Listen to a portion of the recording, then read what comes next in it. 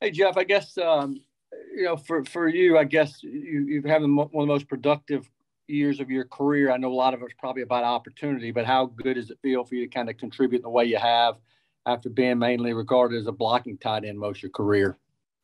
Yeah, it's nice. Like I said, when we talked about that a lot, you mentioned opportunity. That's a big part of it. But yeah, I'm really excited about my role in our offense. I'm um, able to progress throughout my career and develop a little more and do some things in the passing game has been fun.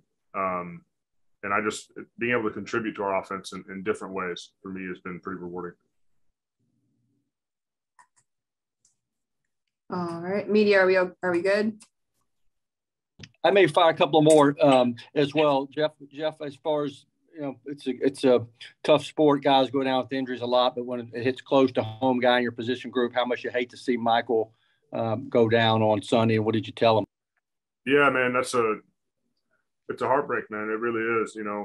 I know for Michael, how much time he invests, how much he cares, and so to see him get hurt and have to watch him, lay out there in the field in a lot of pain and then I've been in that spot before, and so I know what happens when you leave the field injured and your season's over.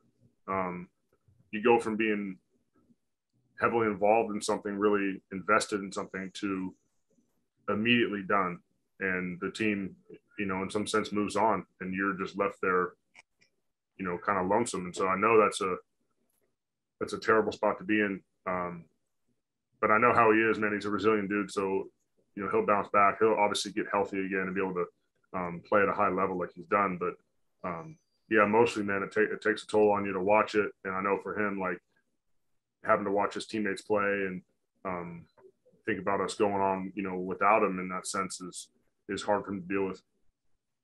And when a new guy comes in like Ryan, what do you do to kind of try to get him up to speed? And maybe what are some of your early thoughts on him right out of the gate? Well, there's nothing in a week like this, man. You're just trying to get him familiar with terminology and our system, how we run things. I'm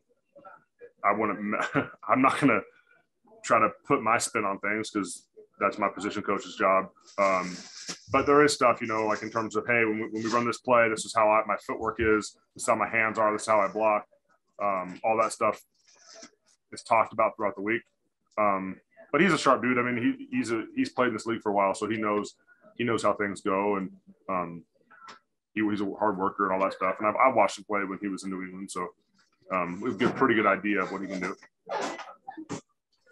Joe Rexrod.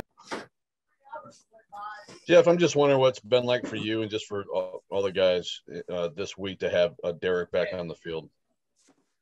Yeah, it's cool to see him out there, man. I know how hard he's been working to do his part to get healthy again. And like I said, having had injuries before, I know how lonesome it is to be by yourself grinding away. But knowing Derek and knowing how he works, man, it's not a surprise that he's progressed like he has, because he's a stud. So yeah, excited to see him out there. Happy for him to have him running around again. I'm sure he feels good to be back playing football. Just cool to see him out there. And we'll wrap up with Jim Wyatt. And Geoff, I know AJ talked a little bit earlier with us about no one's talking about the number one seed.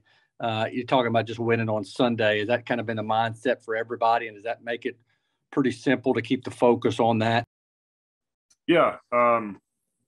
That's the best thing you can do through the whole course of the season, is just take things one game at a time. And it's a cliche, but there's a lot of truth in it, man. Because if you get ahead of yourself, start looking too far ahead, you could skip over the important things you need to do right now and the progress that you need to make and the corrections. So for us, it's really just been about, what's Wednesday practice, what's Thursday's practice, what's Friday's practice going to look like, how are we going to walk through, how are we going to prepare for the game, and not really thinking too much about the future, because you do your best when you're focused on what you're doing in the moment. And I may slide one more in on you if I can, just on because Deontay's a Texas guy. Just what you know about him before he arrived with the team, and how cool has it been to see maybe a fellow Longhorn maybe kind of do what he's done, with here in Nashville? Yeah, I know Deontay a little bit. I played with him 1 year at Texas. My senior year, he was our back, so I've had some experience with him. His style of running fits pretty well. You know, he plays hard. He has pretty good vision from what I can tell. You know, I'm not a running back, but it's cool to see him doing well. You know, it's cool to see Texas guys out there tearing it up. You know, when we signed Marcus Johnson, it was the same thing, man. It was just cool to see a former teammate of mine getting to play with him again. And that's the way it is. That's the way it's going to be, man. You got a little fraternity of guys you play with. So it's always exciting to see them doing well.